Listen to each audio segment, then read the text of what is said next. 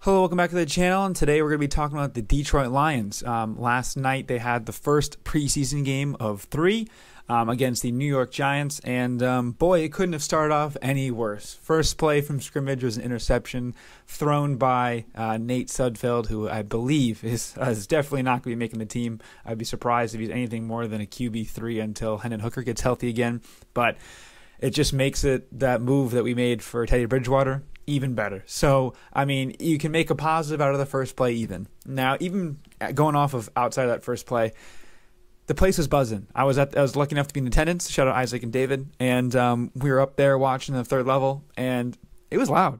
It was loud, man. For a preseason game especially. It was loud. It was good atmosphere. I was super excited. I was like, wow, people are really showing out for this. I kind of love it. So that was really cool to see. Other than that, even on that interception, right after that, Jahmyr Gibbs on that tackle laid the guy out. And you're like, okay.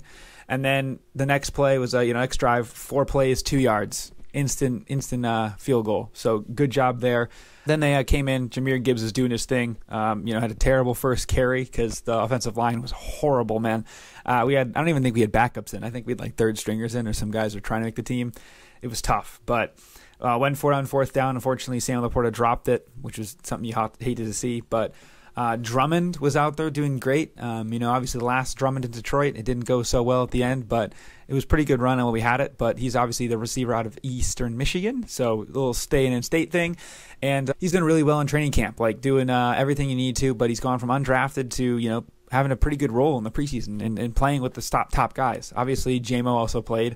He had an unfortunate real deep drop, but he made it back for it with a good 2-point conversion later. So other than that, both Alabama guys were awesome.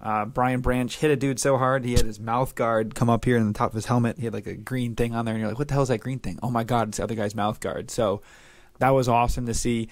The defense overall played pretty good. The D-line was good. The linebackers doing their thing. Jack Campbell had some tackles, some coverages. Secondary did okay. One guy kept getting cooked. I forgot who it was, but he was getting cooked. But to be fair, it was by Cole Beasley was out there. Cole Beasley and Jamison Crowder. So like 2 legit NFL receivers were playing for the Browns. Jalen Hyatt didn't do anything after winning the Blitnikoff last year in college. He had 1 catch for -4 yards. And obviously we had another interception with Sudfeld, but he was, again, he's not great, but Teddy Bridgewater's come in, which is awesome, so we're doing our thing. Adrian Martinez had a pretty good little run there at the end, obviously ended up getting that touchdown run to win the game, which is pretty cool. And Benny Snell, the Steelers, right? Yeah, ex-Steelers running back, was doing his thing as well.